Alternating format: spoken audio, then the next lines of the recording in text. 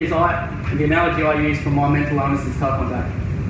So you get a belt, and you add more strings, more colours, more straps to your belt. And that's what it's like to live with mental illness. I can sit there and take medication and go and talk to someone about it. But I'm not giving myself the best opportunity to fight what I'm going through. So when I say find outlets, it's about finding more and more things each and every day. Hence why I call this tour Evolve or Remain. Remain stuck in the mud or evolve and become a better person, be the best person you can be. So every day I'm trying to find things that I can add to my belt to become a better fighter of my mental illness. And that might be colouring in at the age of 26, I just found a couple of weeks ago to control my agitation, my anger. As I said, it's acceptance. I sit there and I want to get angry and I want to fight people, I want to hit people, or I can do something about it. Because I don't like feeling like that. And I don't want to hit people, I don't want to hurt people, it's not me.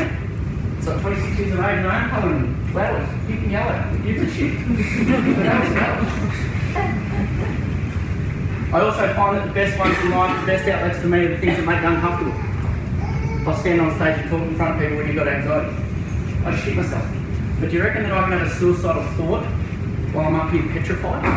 Not a chance. Same reason I took up boxing, not to become a world champion boxer. Because how the hell do you have a suicidal ideation when you've got someone trying to punch you in the head? You can't. I find that the best things in life are the ones that make you feel alive. And this definitely makes me feel alive.